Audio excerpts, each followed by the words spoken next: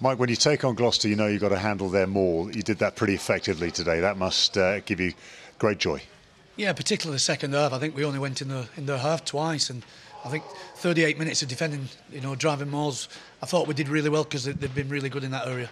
Started very bright, put up a healthy lead, and then it became a bit of an arm wrestle. Was that nerves? Was it the weather? What was it? Yeah, I think the weather probably was a bit of a leveller, Martin. I think, and they got us with two lightning bolt tries. The first driving maul, we'll be disappointed with that because we knew that was coming. And then the free kick where they went down the short side and, he puts a great kick in. So a couple of lightning bolts. But I thought we managed the game pretty well first half. Second half, we couldn't really get into second gear, and then a little bit of discipline probably cost us maybe trying to get that bonus point try.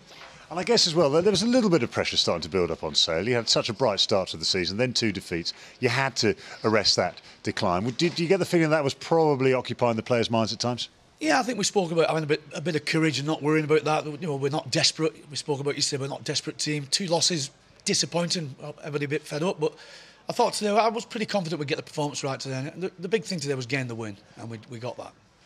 A word on Josh Beaumont. He was put in a player of the match performance today, and he's had a bumpy old ride with injuries, but he's some workhorse, isn't he?